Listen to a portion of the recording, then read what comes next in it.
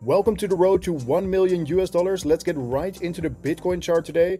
As you can see, we are getting another perfect rejection from this resistance level that I talked about in yesterday's video, as well as Ethereum still breaking down from this triangle pattern right here. And in today's video, I'm also talking about Solana and what is going on with that, because we saw a big dump to the downside today. So I'm going to cover all of that and even more in this video. So let's get right into the analysis. First of all, taking a look at Bitcoin on the daily time frame, you can see that we got a perfect bounce and a perfect rejection right here. However, do not get fooled, because we are simply chopping around sideways in this larger triangle pattern on the daily time frame.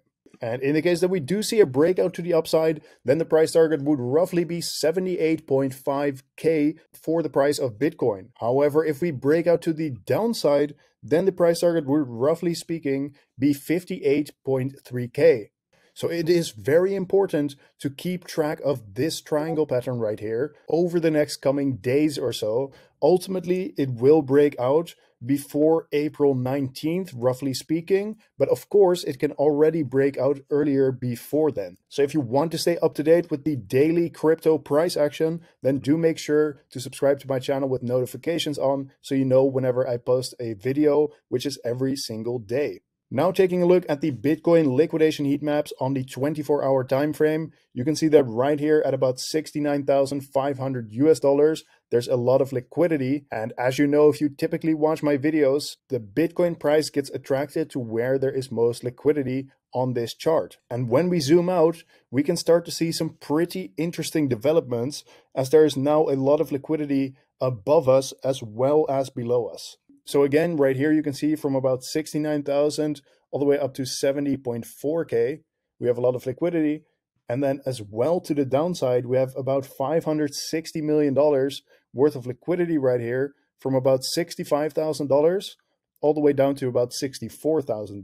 So to make this a little more visual within the triangle pattern that I talked about earlier, well, this is what it looks like. So you have a lot of liquidity to the upside and a lot of liquidity to the downside. And in the case that it reaches one of these price levels, well, for example, if it reaches the level to the upside, then you will see a lot of Bitcoin shorts get liquidated, meaning they lose their money on their trade. And in the case that we do move down to this level right here, then all of the longs will get liquidated, where they lose their money on their trade. So now taking a look at the Bitcoin ETF flow table, as you can see right here, yesterday we had an inflow of about $213 million. And this was because the Grayscale Bitcoin ETF only sold about $80 million worth of Bitcoin, and the BlackRock and Fidelity ETFs bought over $100 million worth each. So we can start to see, as you can see on this very right side column right here, that some interest is coming back into these Bitcoin ETFs. So it will be very interesting to keep track of this over the coming days. However, tomorrow the Bitcoin ETFs won't be trading, as it will be in the weekend. So we will continue to look at this next week. Now taking a look at Ethereum on the 4-hour time frame, you can see that right here when we broke down, we saw this move to the downside, which I have been talking about over the past couple of days or so. And technically this price target is still active at about 31.30. So technically we could expect to see a move further to the downside in order to complete this pattern. However, this isn't guaranteed, so that is just something to keep in mind. And zooming out a little bit on the Ethereum weekly chart, you can see that right here at about $4,000, we got a rejection from this Fibonacci level. So right here, you can see that we got the rejection, and then we moved down, and this is where we are trading now. And we are right around this 618 Fibonacci level, which typically acts as a tough resistance level to break. However, as we went above it, right now it counts as a level of support. So it is very important for this week, as we enter into the weekend, that we actually on Sunday are trading above this 618 Fibonacci level, because in the case that we do see a move below it and then we close the week below the Fibonacci level, that would not be bullish for the Ethereum price. So that is also something that we need to keep an eye on. So in the short term, what do we need to look out for? Well, you have this support level right here at 3250 all the way down to 3150. So this will be a very important level to hold, because the next support level below that is already at $3,000. down to about 28.50. So in the case that we do break down from this level, then we could expect to see some price action at around those levels. And in the case that we do break above this Fibonacci level and start trading higher, well, then the next level that we need to look out for in terms of resistance is right here at about 34.50 all the way up to 35.50. And then lastly, above that, we have a very critical level to break, which is sitting at about 36.50 because we have already been rejected from this price level 3 times. Now let's take a look at Solana on the daily time frame. Right here you can see we got a rejection from the 786 Fibonacci level, and then after chopping around for a little bit, we moved back down to the current level, which is at the 618 Fibonacci level. So I would expect to see some support here and potentially start moving back to the upside. However, there has of course been some very bearish news for Solana today, because as you can see right here, about 75% of transactions on Solana are failing. And this is what that chart actually looks like. So the red is obviously the failed transactions and the green are the successful transactions. And you can see that this has just been steadily going down. So zooming in on the short term for Solana, you can see that this has clearly been reflected in the price. However, in my opinion, I think this is just some short-term bearish news for Solana. It's not something that's going to like end the coin or whatever. I think this will just be fixed eventually and then the price starts moving back up.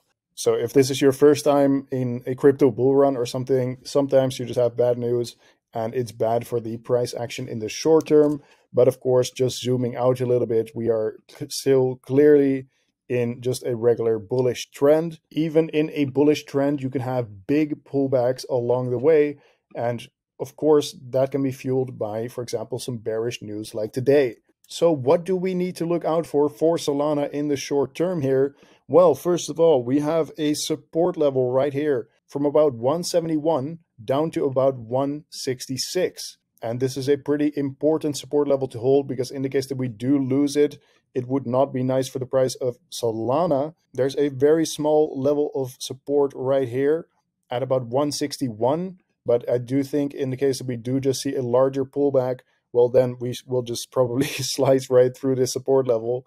However, in the case that we do see even more bearish price action, then there's a big level of support at about 150 down to about 140 US dollars. So that's it in terms of support levels.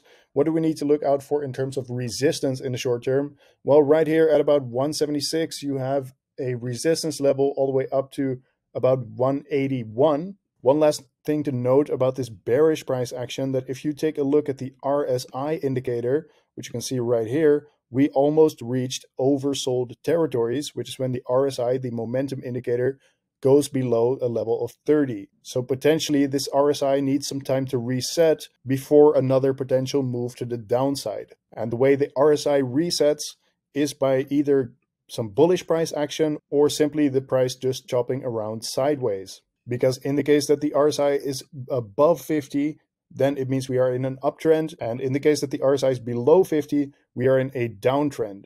So whenever the RSI reaches a neutral level, it means we are simply trading sideways. Now, there are, of course, even more resistance levels in the short term. However, I don't think we will be reaching these before I post my next video. So if you want me to cover Solana again in tomorrow's video, then definitely let me know in the comments. Also, if you haven't joined my free crypto community yet, you can do it with the first link of the description. Once you join, you simply click on this verify and enter the CAPTCHA, and then you can enter the server right here. It's a great place to share and build your crypto knowledge, as well as meet like-minded, ambitious individuals. So if that's something you're interested in, then definitely click that link. Also, let's get this video that you're watching right now to 20 likes. That would be really awesome to see, and it helps the algorithm promote this video to more people. Thank you for watching once again, and I will see you tomorrow in the next one.